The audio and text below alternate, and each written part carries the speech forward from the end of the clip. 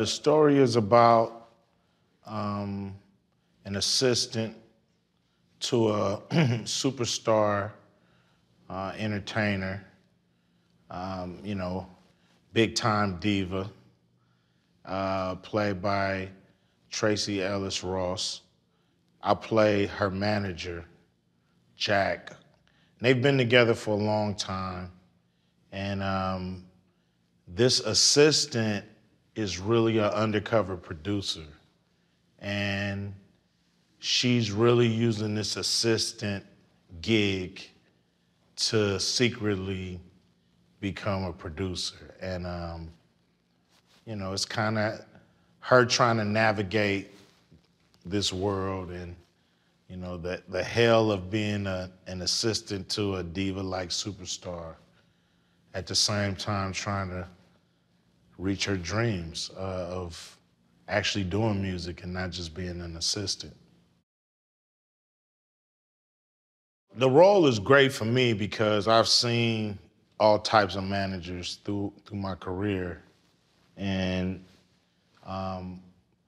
you know, some of them have bigger personalities than the acts that they're managing. So that's the kind of manager I wanted to be, a guy who damn near thinks he's the star. You know, he dresses sharp every day, and he's ready for success, and he's putting a lot of pressure on her to keep the gravy train going and not try something new. So one of those managers who have way too much influence over the artists.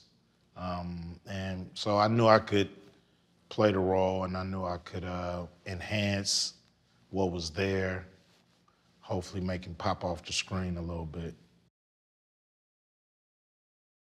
I've been a fan of Tracy for a long time. I always thought she, you know, was very funny. You know, has a great presence. I used to watch her show, Girlfriends. I thought it was very well put together. And, you know, she seems to find these great projects, you know, being on Blackish. So to work with her, I was, you know, pretty stoked about it. The fact that Tracy sounds so good singing was another reason I did the movie. You know, the movie is great, but the music has to be, you know, just as good as the script. And it is, you know, it's great songs. Tracy sounds great. She sounds like she's been singing forever. And so the music, you know, being produced well, to me was a big deal.